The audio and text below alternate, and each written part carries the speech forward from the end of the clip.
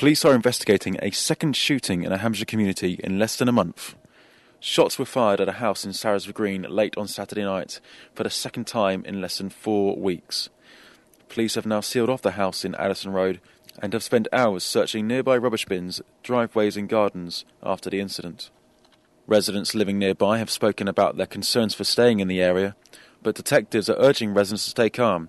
They say that despite being the second time gunshots were fired at the property, shootings in Hampshire are very rare, and this specific house was deliberately targeted. 3 men have been arrested over the incident, and anyone with information is asked to contact Hampshire Police.